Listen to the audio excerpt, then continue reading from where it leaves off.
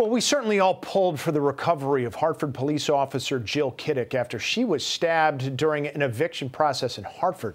Well, now some surrounding police departments are coming together for a fundraiser on Saturday to support her, but also to support all first responders. We're talking about police, fire, and military as well. Our heroes in life. And joining me now to talk about that, I'm happy to have Captain Jeremy Clark and Lieutenant Chris Chappell of the West Hartford Police Department to talk about Help a Hero Night coming up this Saturday. By the way, Jimmy Altman and Jen Bernstein are going to be the MCs for that. It's happening at Gillette Ridge. Gentlemen, good to see you again. Good to see you as well. Yeah, I'm glad to have you here.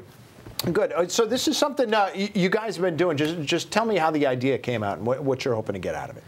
We do, every month we do fundraisers and our Hero of the Month through our not-for-profit. And we had one planned. We always do a fundraiser. We try to do something as regularly as we can. And unfortunately, obviously, what happened to Officer Kiddick in Hartford, it couldn't have been more advantageous to have something already set up. So we had a fundraiser planned, and it was a natural progression to do it for her. So it's great that we can do it. Of course, and we've heard so many good things about Officer Kiddick, but I know it's a trite question, guys, but just tell me what goes through your minds when you hear about something like that happening. I know in journalism, we're told day one, you never say police, it was a routine traffic. There's nothing routine about what you guys do. So what happens when you see something like this that should have been a simple eviction go wrong? Yeah, I mean, obviously, every call we go on, it could turn in an instant. You never think it's going to, but you have to be prepared for it. And we always know that at any one time, it could be us, could have been me there, it could have been Captain Clark there, it could have been any officer at any given day. So it really tugs on our heartstrings when we see, especially our neighboring city, something like this tragedy happen. Okay. So how much money are you guys hoping to raise here on Saturday? I know the suggested donation is $50 a person. There's dinner, there's drinks, there's music and auction. How much fun is it going to be? We can take as much as people can bring, as much as they can give.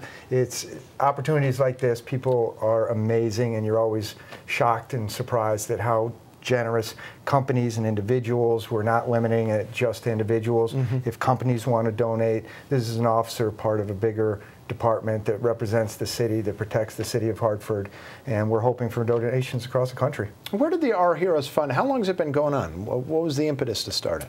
So we are in our third year.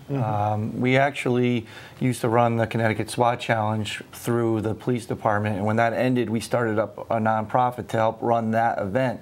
And it was a natural progression just to go into, hey, we can do this great training event for officers around the country, and now we can actually start help donating for our specialized equipment, and we've helped a lot of officers, a lot of military, a lot of firefighters, battling cancer. One of our friends who was a soldier was shot. We helped him and his family. So we've been able to really expand our role, and it's really been great for us.